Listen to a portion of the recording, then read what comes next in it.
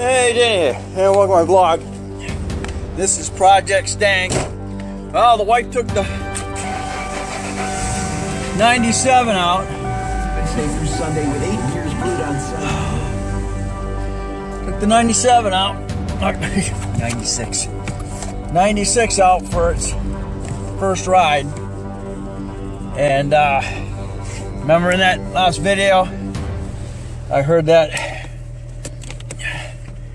pulley making noise. Well, she's about 6 miles from here.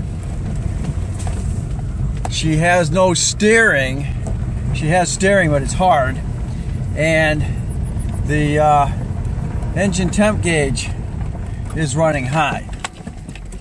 Well, it's kind of telling me that that pulley may have seized and the serpentine belt broke. So we'll see. Hey, Dana here. Now, I just went and checked her out, and just as I thought, what happened is she turned the AC on when, well, she turned the AC on, she turned the defroster on. And the defrost is connected to the compressor. Well, as you saw in the last video, the compressor was locked up. So she put that on, and it locked up the pulley, which caused the belt to break. So I just happen to have a spare belt, and that's what I'm doing right now. Is I'm getting my act together. I need to get that big arm for my big long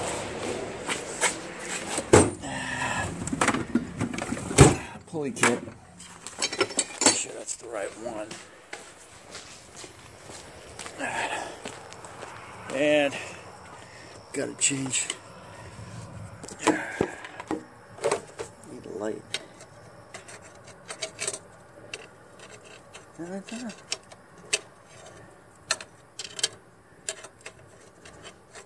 Yeah, because I got the longer. So what I gotta do is here's the tensioning. That's the tensioning pulley right there. So I got to get a socket or the adapter to this thing and get it on there.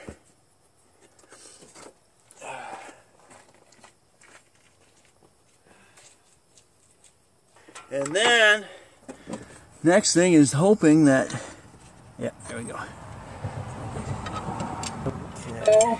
That nut head was smaller on the 95, and I managed to just put the socket kit back in the drawer when I should have taken it with me.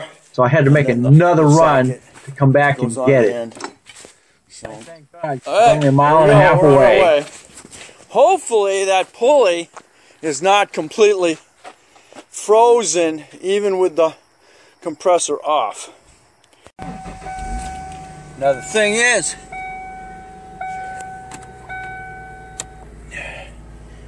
is, without that serpentine belt, you've got no water pump, and you got no alternator, and you don't have power steering. So without that serpentine belt running, you're basically dead in the water. I gotta go back in the hospital because I'm. Yeah, I know, you're ate up. This goes inside, right? And it goes in different. Yeah. Okay. Well, I'll take it with me.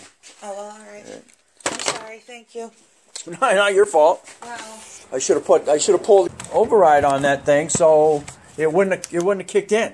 Well. But at least we know what we got. So. I'm sorry. That's all right. Ain't got nothing to do with you. Love you. Love you. That said, I'm not sure if you can bypass that pulley with a smaller belt. It just happened I was we have 3 Stangs, and I had the original belt off of the 95 because that lost its motor. So here's the original one, and that